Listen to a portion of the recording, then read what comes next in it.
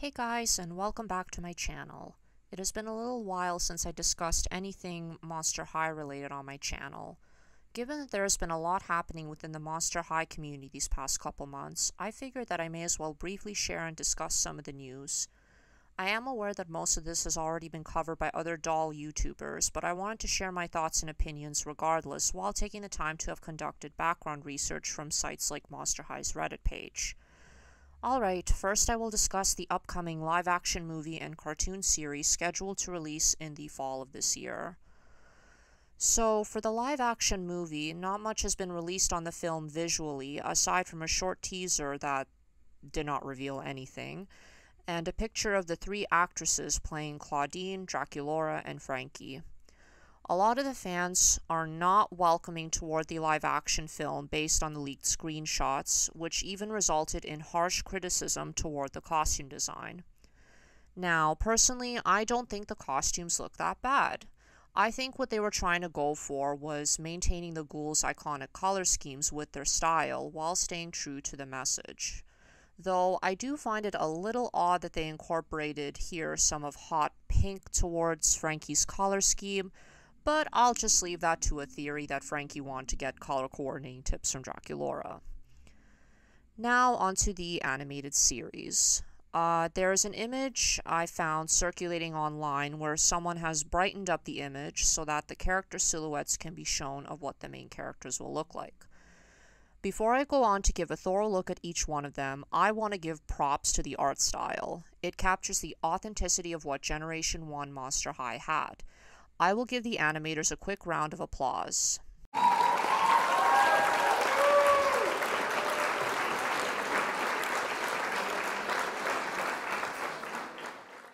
Now, let's go ahead and analyze each one of the characters in this image. Alright, starting from the left, we have what looks to be Miss Cleo Denial here. So, we have Cleo here sporting a blue and gold beaded headband. What looks to be at the top of her headband is sort of a bird's wing. And what we could see of Cleo's face, she does look like Cleo. Her hairstyle actually doesn't look that bad. It actually exhibits her royal personality quite well.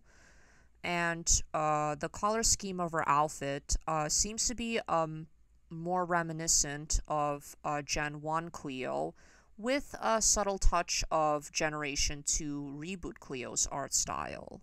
Yeah, the color palette consisting of gold with a bit of teal blue as well.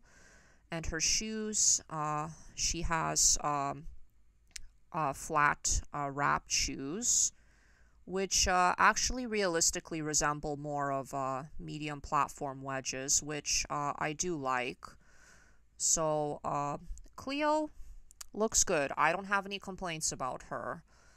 Now we have what looks to be Laguna. So with Laguna, so she's sporting a high ponytail. We can now see her ears, which are like webbed fish ears.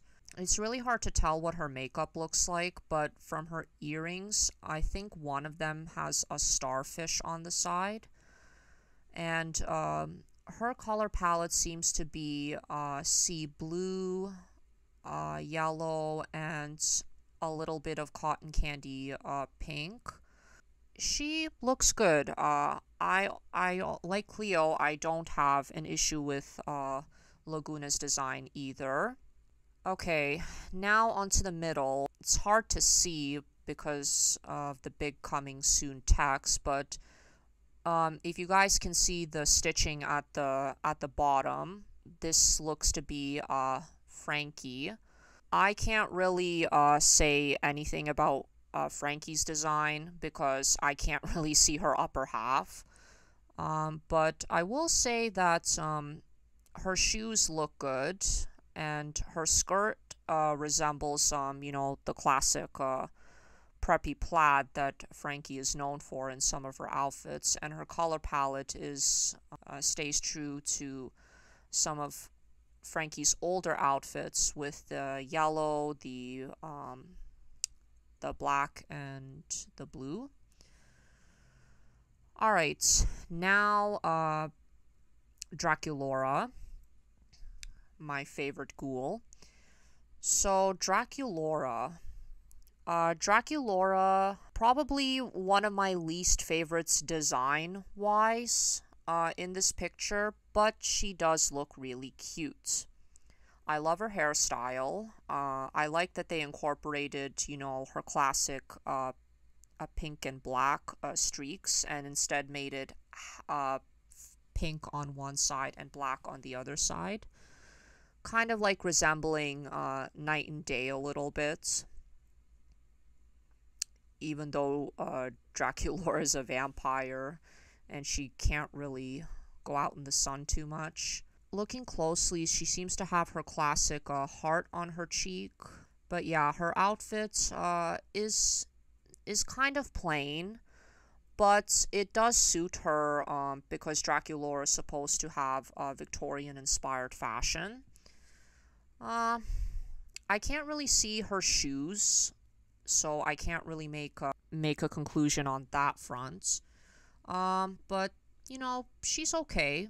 She's cute.